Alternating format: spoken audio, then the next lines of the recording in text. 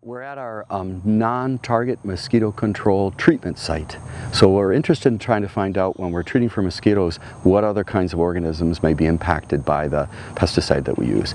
And we're at this site the morning after the spray event. The plane came over last night between 10 and 11 o'clock and sprayed for the mosquitoes, and we're back now collecting samples from our traps to find out what insects besides mosquitoes were killed by that spray.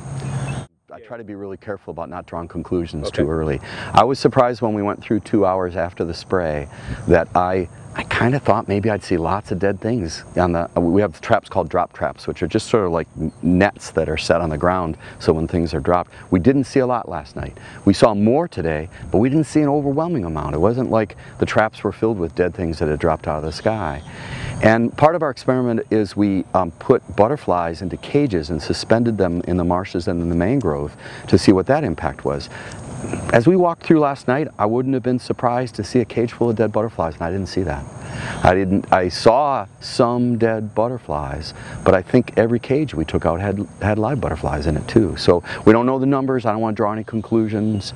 But there wasn't as much non-target impact as I thought I might see. So this is just the first day after the spray event, and we'll be following this particular place for 7 more days.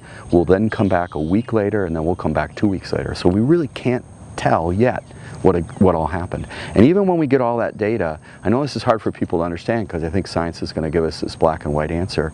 We have to be careful about how we interpret our results.